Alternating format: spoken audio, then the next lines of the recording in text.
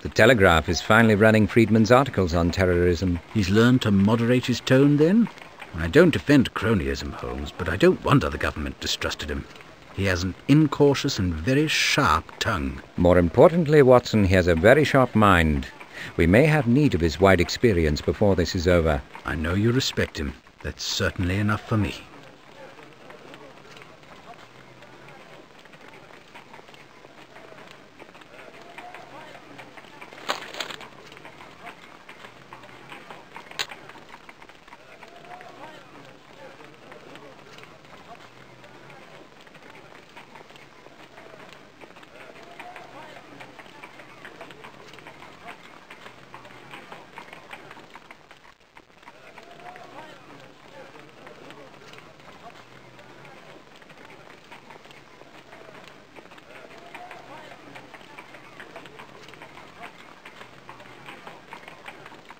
Are the rest of your lads available, Wiggins? They're on holiday at the...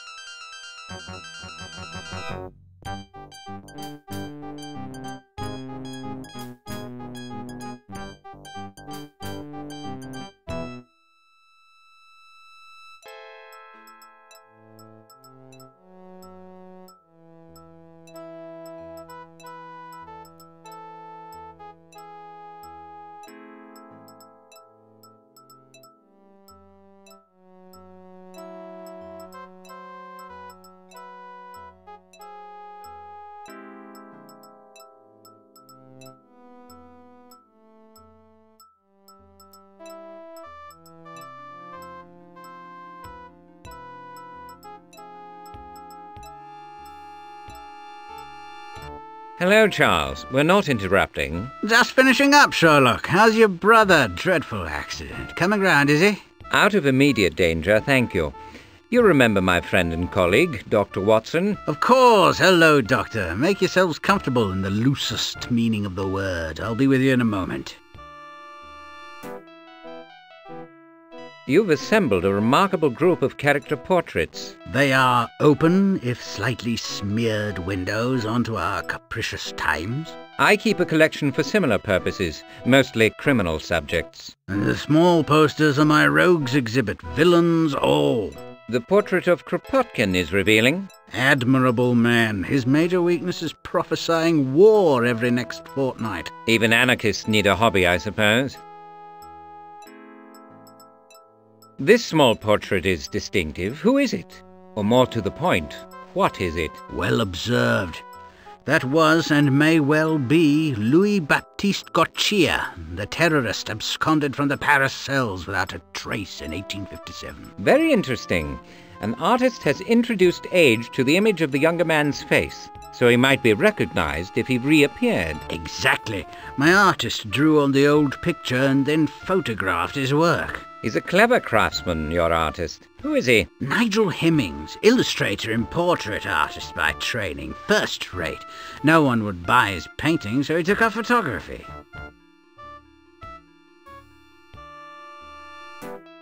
The posters are very well drawn. Same artist? Yes, Hemmings says the American police call them mug shots. Peculiar expression. Some of these must be extrapolations from old photos, adding beards and wrinkles and so on. Yes, and others are subjects I've seen and described. With a first-person account, he can age a man, get his expression right, that sort of thing. Scotland Yard could benefit from his skill. You're right, of course, but would they? I heard Lestrade say Bertillon's system of criminal identification was a bunch of foreign nonsense. He takes so badly to new methods. Don't I know it?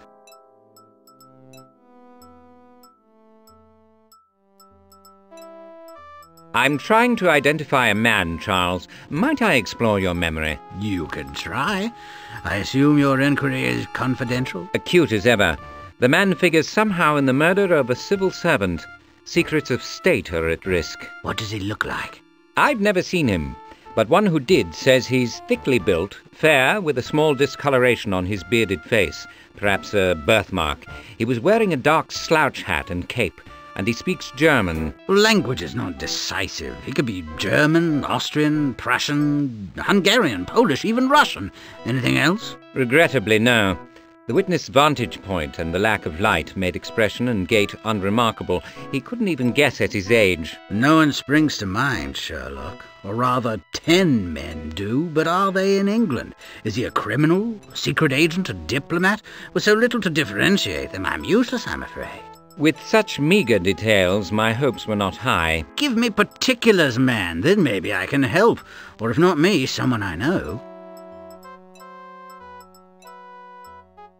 Do you still have associates whom you trust at the Home Office? Ah, you suspect the involvement of a foreign power, don't you? Yes, I was thinking along those lines myself. Listen, when you discover the man's identity, I can introduce you to someone who might help. Thank you, Charles. A pleasure to see you, Sherlock. You're always onto something intriguing. Might I have young Hemmings' address? He's a staff photographer for the Standard. I would prefer a less public audience. Oh, yes, of course. Now, you can often find him in his garret at 14 Montague Street, just across from the British Museum.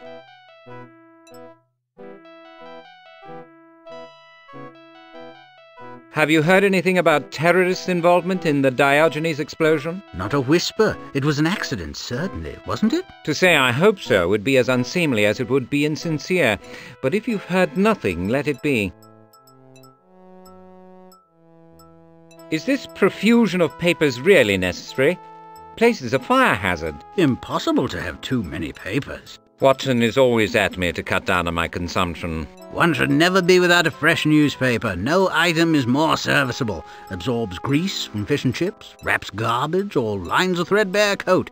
Use it as a towel, a fan, a sunshade, an umbrella, a dustpan, a carpet, and if worse comes to worse, heaven forfend, you can always read it.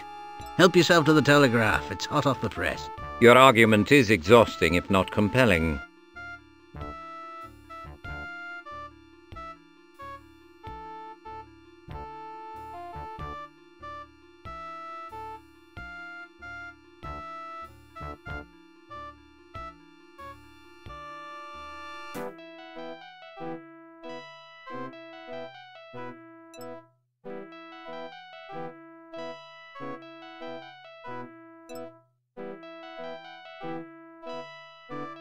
Have you had more thoughts about my subject, Charles? I rather expected a mugshot for reference. By the way, are you certain he wears a beard? According to my source.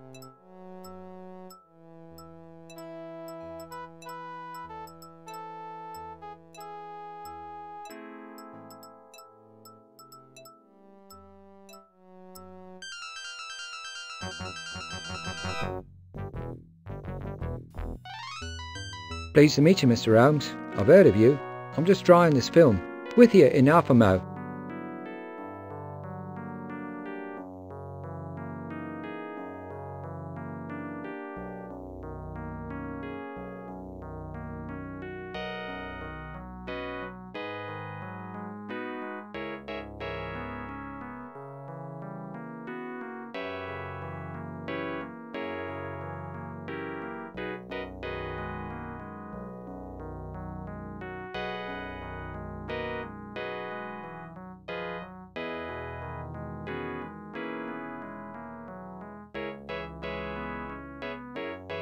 I saw your work at Friedman's. It's exceptional.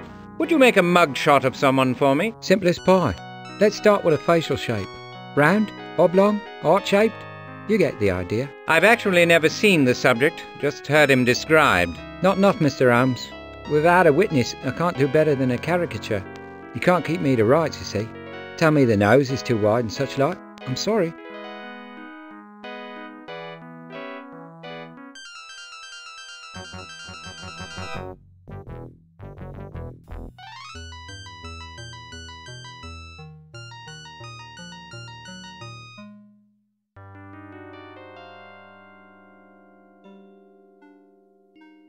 I need your help, Mr. Needham. Will you come with us, please? Why this time? A picture artist needs you to describe the man you saw at the Needle. The third man. I wouldn't expect you to do it for free. Oh, that's all right then. A commission like. As long as the brute don't know it's me what described him, he had a dangerous aspect. Brought the eyes, have you? Be right with you.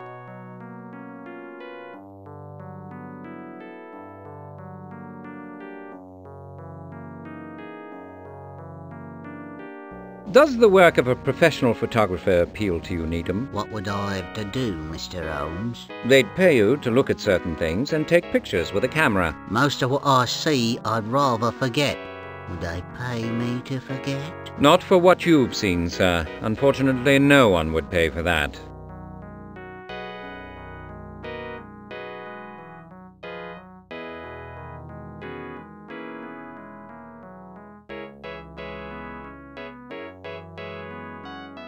This is Mr. Needham.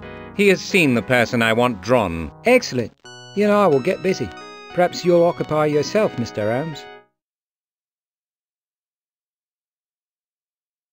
Needham, please describe the gentleman you saw in profile at the embankment. The third man. I can't add nothing to what I already told you, Mr. Holmes.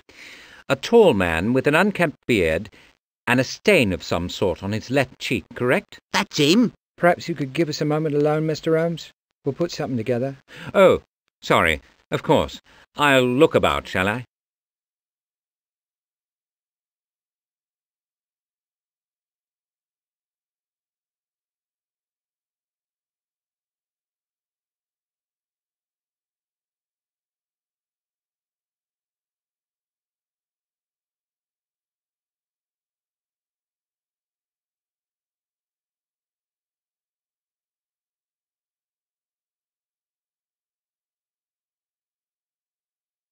You've a rare talent, Mr. Hemmings.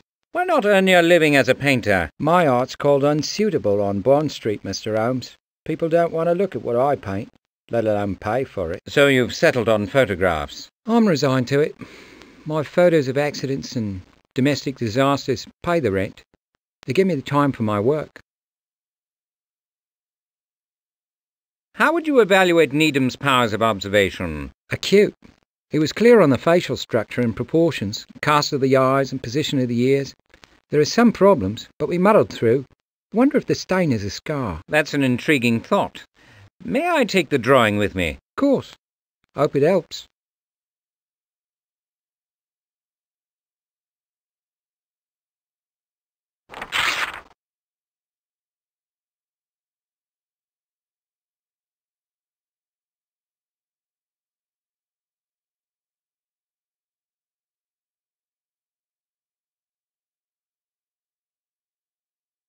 I believe you did quite well, Mr. Needham. Mr. Hemmings says so. His questions reminded me of things about the gent I'd forgot. In investigations and life, the right answers are impossible to discover without the right questions.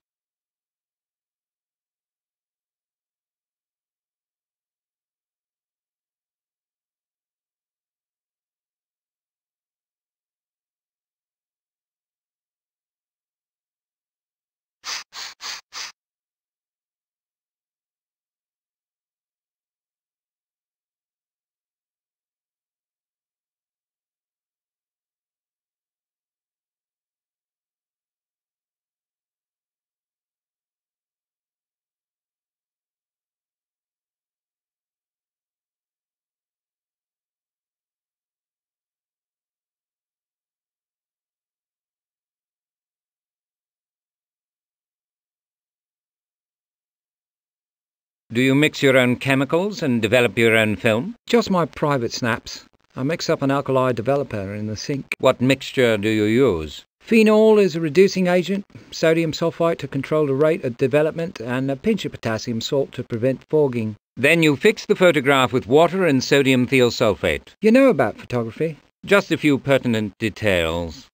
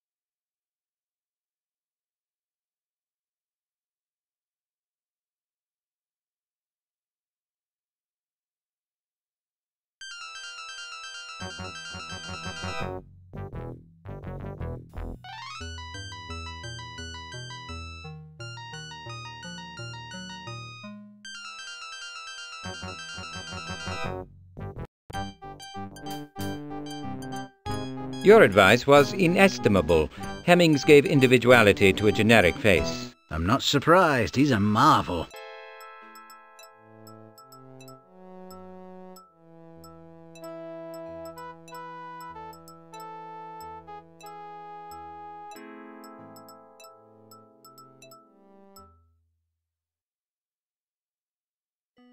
Ah, yes, he was among my candidates.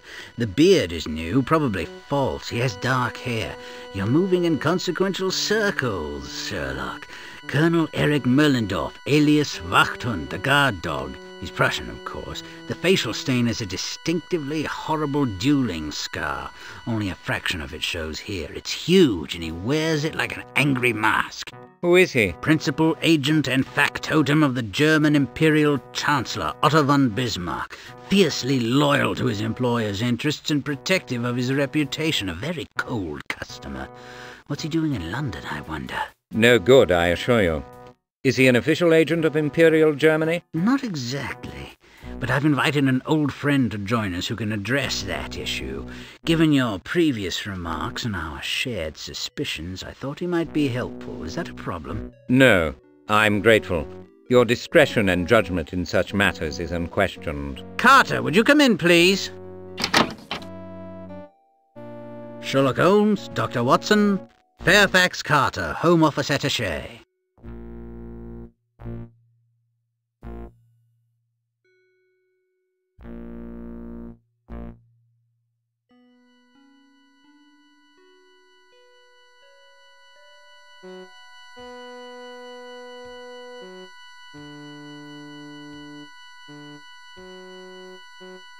I've heard your name from Mycroft, sir. Friedman has filled you in? As he was able. Might you put us more in the picture? No. Mycroft has requested secrecy. I shall respect that. Reputations are at stake. The nation's security, maybe. If I fail, you should know all. If I succeed, you will learn no more than you know now. Can we deal on that basis? I am not entirely without other sources of information, as I think you know. Your commitment to your brother's cause is commendable. You presumably heard us speaking of Colonel Merlendorf? I did. It must be assumed that this Prussian is involved in an operation hostile to British interests. Is it possible he has the Kaiser's blessing and the sanction of the German imperial government? I don't believe so. I fervently hope not. He would not risk it. He would not do it. Your reasons? The Kaiser is trying to curb the power and influence of his bitter rival, the domineering Imperial Chancellor Otto von Bismarck. Explain, please. Wilhelm has been courting favour throughout Europe, separating himself from Bismarck's aggressive policies. Discovery of such an operation would undermine his efforts to establish his own authority and demolish the progress he has made in repairing Bismarck's damage. Besides, he is currently well disposed toward his mama, the Empress Frederick, who despises the Chancellor. Finally, he would risk the displeasure of his grandmama, Queen Victoria, and his cousins at this critical time.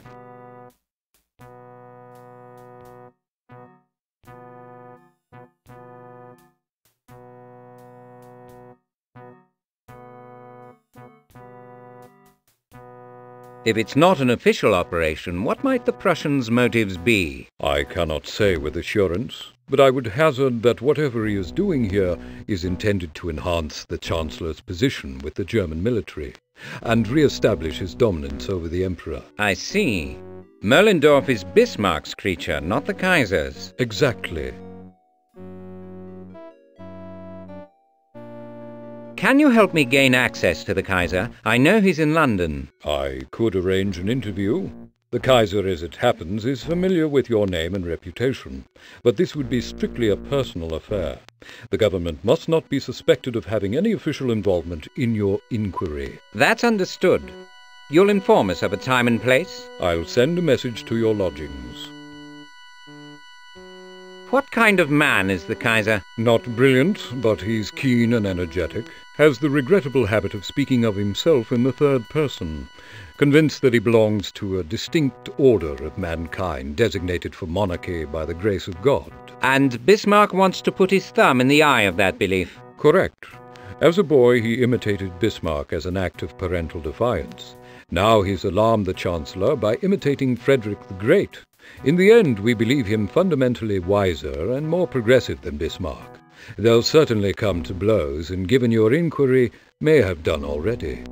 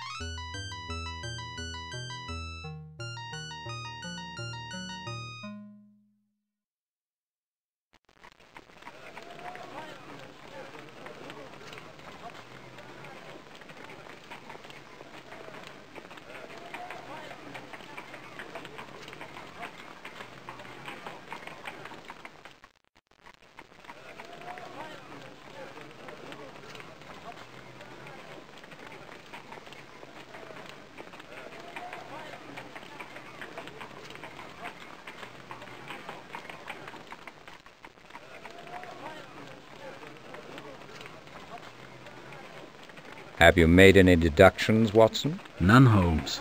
I have observed too little and understood even less. Your honesty is both comfort and caution to me. Let us proceed.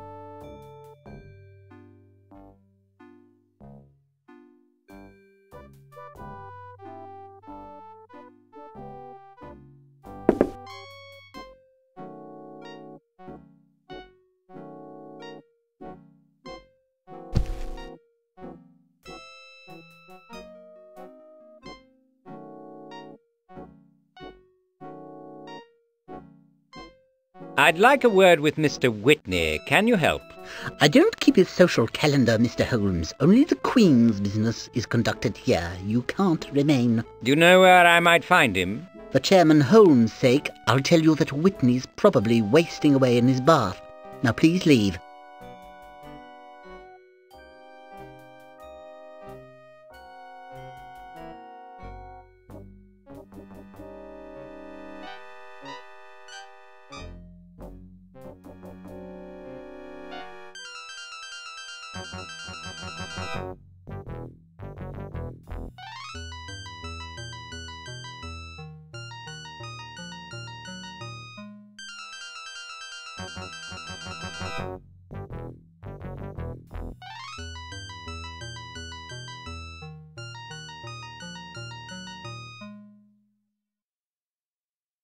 Lady Fanshawe, I am Sherlock Holmes, and this is my friend and colleague, Dr. Watson. Was I expecting you? Where's that butler? Are you the workman I ordered? I have some fascinating ideas for this foyer.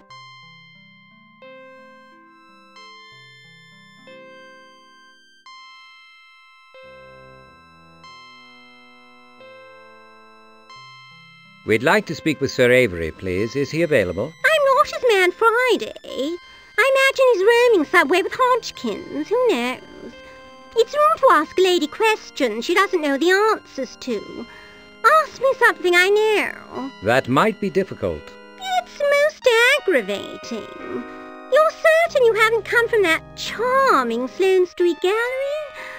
I have more brilliant ideas for improving the foyer. If I may ask, why have you painted the architecture and statuary? Marble is so drab, don't you think? No life to it. My advisor says it's traditional. The Romans painted everything. Or was it the Japanese? Oh, it doesn't matter, I suppose. People from a long time ago. Some sad associations here, Watson. You called it the case of the serrated scalpel, I believe. Yes, a heart-wrenching business. But in the end, a job well done. The Brumwells are all deceased. I wonder if the staff stayed on. I doubt it. They were lifetime retainers to the family. The Brumwell butler was a trial. Pettigrew, wasn't it? Pettigrew by name, petulant by nature. Fine conceit, Doctor. And even better if he's still about. What impression have you formed of the lady's taste, Watson? She has none. Even the lovely things have been ruined by her excesses. Beauty is wasted on such people.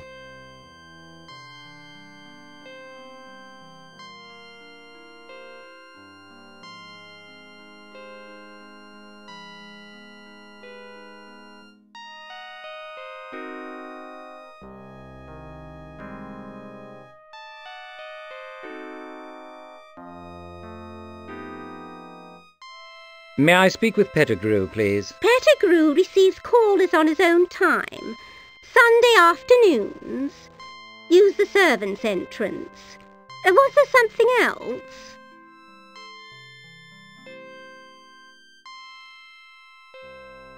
Watson, please give me your sense of Lady Fanshawe. She is what I believe the Americans call dizzy.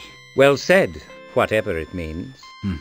It means confused, flighty, and credulous in the extreme. That suggests a line of attack.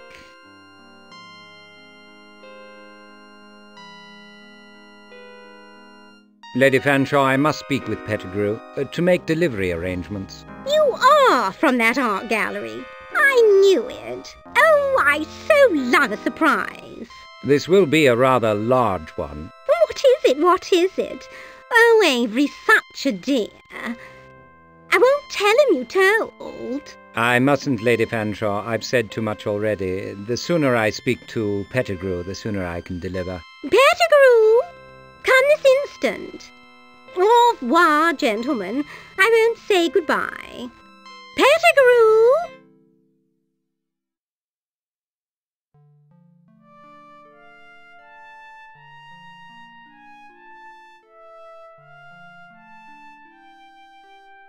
Do you remember us, Pettigrew? Try as I might to forget, Mr. Holmes, I do.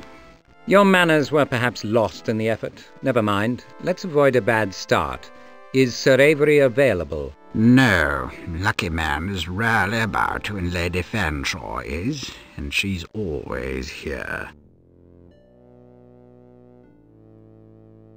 Is Lady Fanshawe likely to know Sir Avery's whereabouts? Milady knows very little about anything. In between bouts of redecorating, she entertains the beau monde and makes unreasonable demands on the staff. But perhaps she pays well? In truth, she is mean and bloody-minded, and I'm this close to giving notice. Was there something you wanted beyond below stairs, gossip?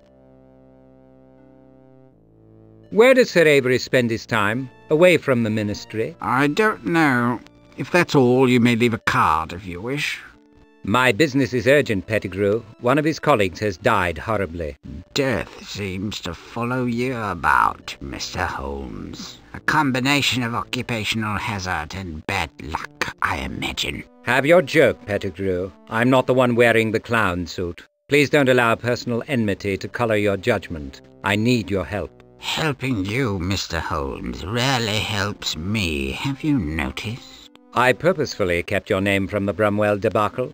I don't say you were an accomplice, but Lestrade believed you had guilty knowledge of your employer's scheme. Do not repay me with animosity. You owe me none. The sting of Lord Bramwell's demise is still fresh, I apologize. When Sir Avery is not at what he calls his work, he can usually be found snoozing at the Diogenes Club or feeding the birds in St. James Park. Sir Avery is very old to be out alone. Is his attendant called Hodgkins? Hodgkins is Sir Avery's body servant. Very intimidating party, very dear to the old gentleman. And the feeling is mutual. Of course. I recall him now. The scourge of the Crimea. The same. Still wears his campaign badges and hat. Honours and protects them like his patron. Recently disassembled a man in the Aldersgate Underground for having the temerity to ask Sir Avery the time of day. A cautionary tale, thank you.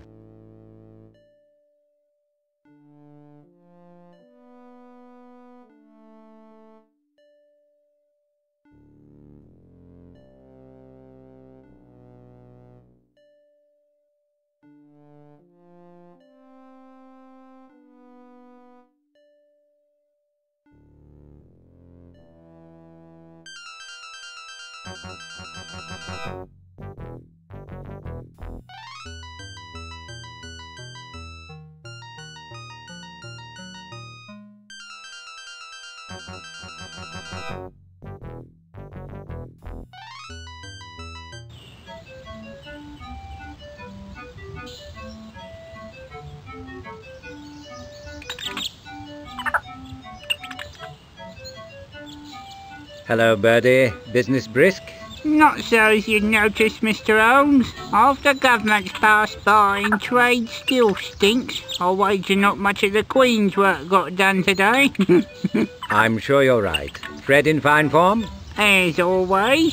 More than once I've wished I had his disposition.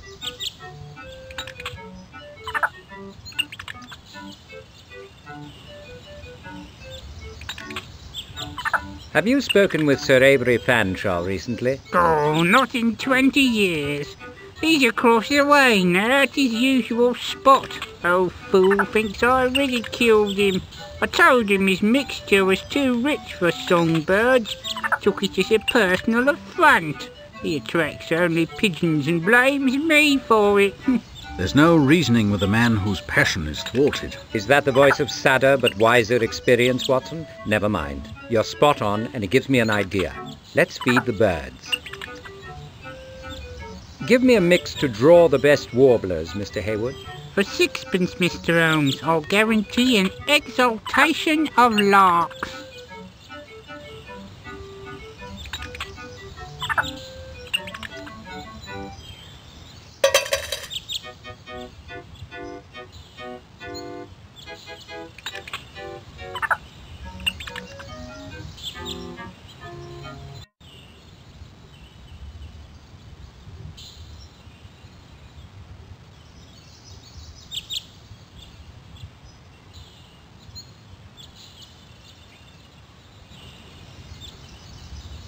Might I have a word with Sir Avery? If you're tired of this life, you can try. Be a good lad and push off. I'll only take a moment. If you don't want it to be your last, don't linger. Move on now.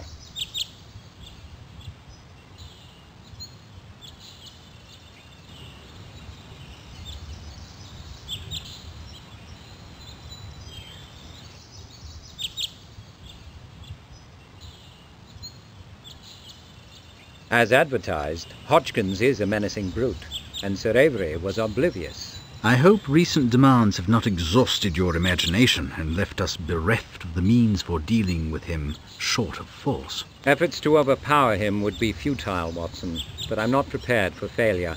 I need to capture Sir Avery's interest another way.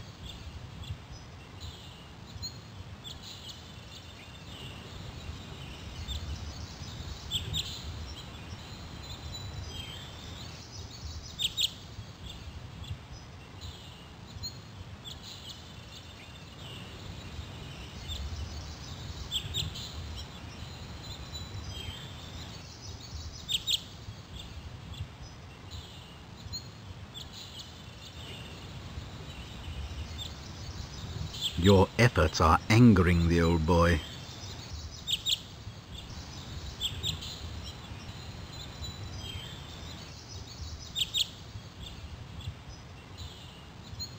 They make an unusual pair, do they not, Watson? If the Queen's retainers are as vigilant as Mr. Hodgkins, she is well served. A poet could describe their relationship better than a policeman. You recognize something in yourself, Doctor. Devotion to a chosen duty. Thank you, Holmes.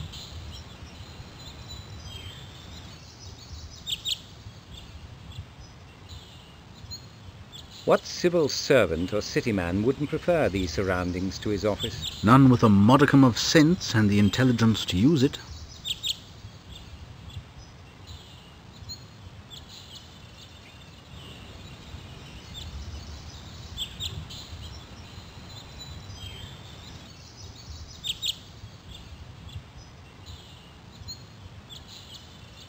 Get away from here now!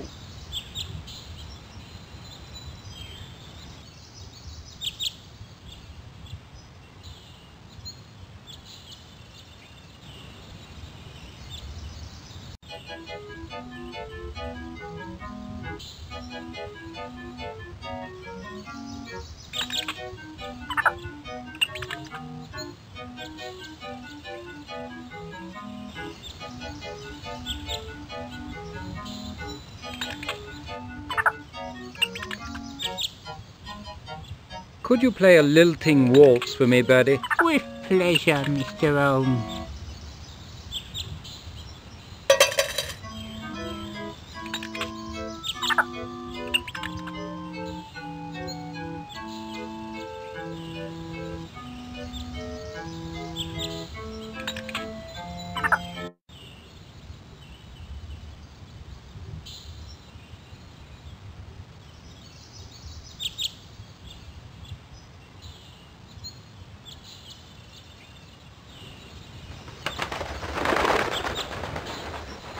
Do that again, and I'll have you up on charges before the RSPCA. And then I'll have you shot.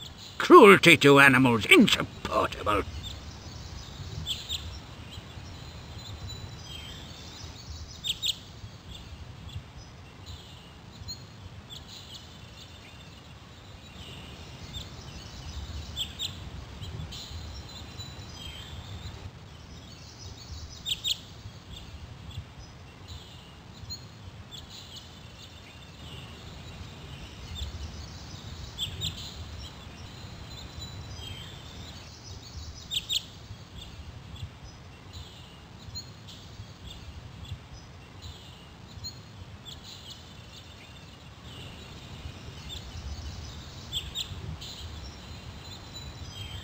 Your efforts are angering the old boy.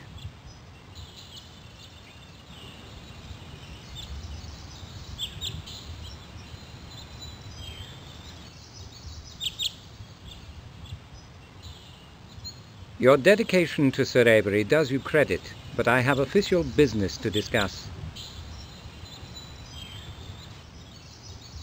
I'll say this once, slowly. Leave now, and nobody gets hurt.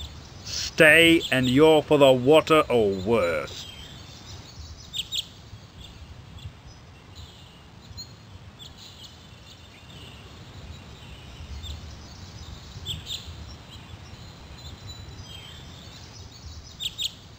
I believe Hodgkins has the wherewithal to deliver on his threats. Agreed. And I have no desire to test a contrary hypothesis. You'll have to fabricate a more subtle approach to Sir Avery. Perhaps I can distract Hodgkins by dividing his devotion in disparate directions. Sometimes your speech is perfectly opaque, Holmes. Remember what Pettigrew said about the campaign cap? With assistance from more nimble fingers, I might borrow it.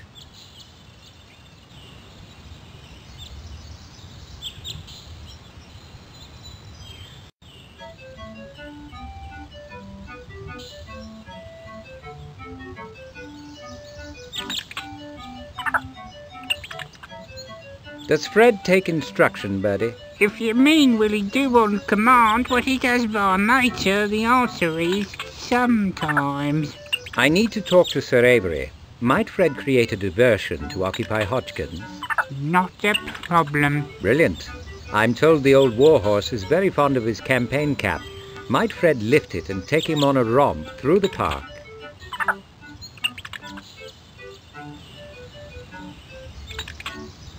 Perfect. But he's only part of your problem.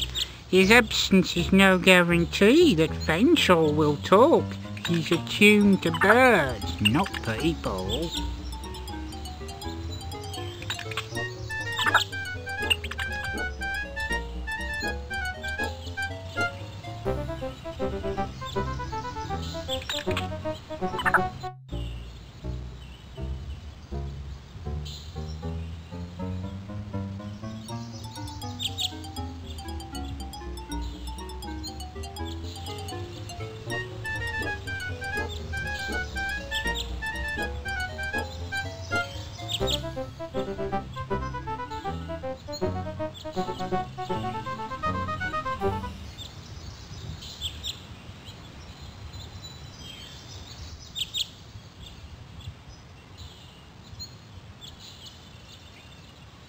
Sir Avery? Your family connections do not interest me, young man. How are you drawing those lovely birds? What are you feeding them? My personal mixture. Probably infused with some irresistible avian narcotic. Where might a fellow get some?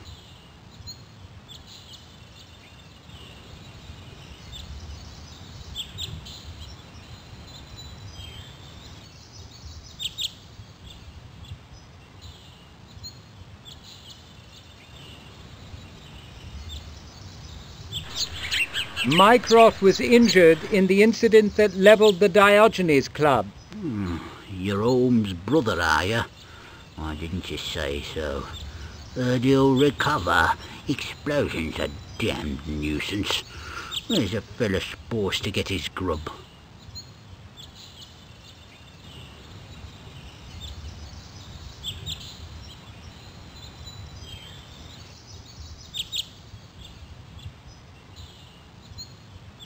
I have some questions about the termination of the investigation into the stolen formula. Blasted committee hearings, insufferably boring. Stolen formula, my Aunt Benny.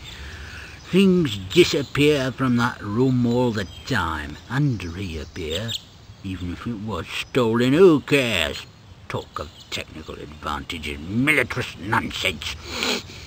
I've learned that much in my life. People don't matter. Committee's useless. I'm an old man. I don't have unlimited time. Cuts into my park visits. Is that why you voted to terminate the investigation? And what if it was? These birds depend on me, and me on them, I suppose.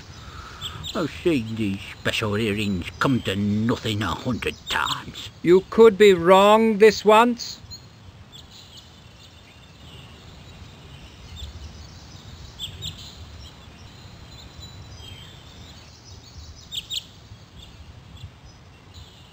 Do you recall who initiated the demand to terminate the investigation? Silverbridge, I think, or Lawton. I just joined the pro group and saw no evidence for theft. Holmes' nose was out of joint over the decision, very upset.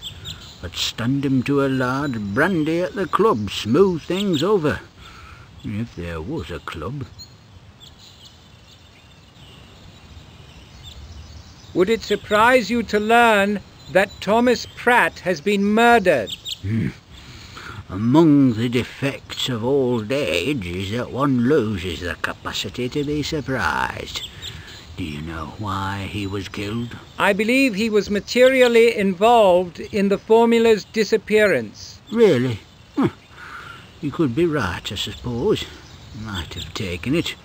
I'm sorry for him. It was a closed book. Sort of a chap with secrets. He lost his family young, lost his friends later, and now he's lost his life.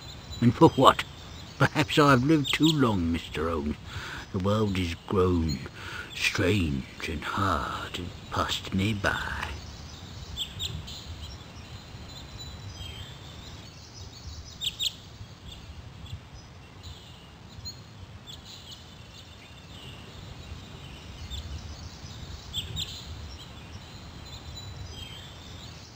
Sir Avery, where might I find the reading room charm, Mrs. Ratchet? Why bother her? Just tying up some loose ends. Wonderful woman, reliable, pleasant, been in the ministry forever. A little pink, I'm told, as if that mattered. She lives just east of Spitalfield Market. Don't know the address, appalling place. Hodgkins and I saw her home one night. Most distressing.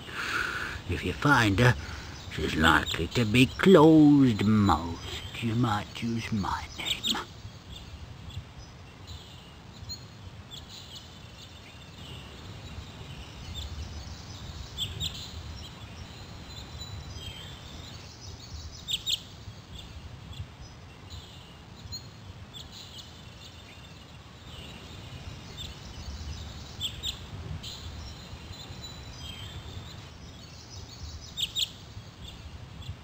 I wish Mycroft had annotated his summary.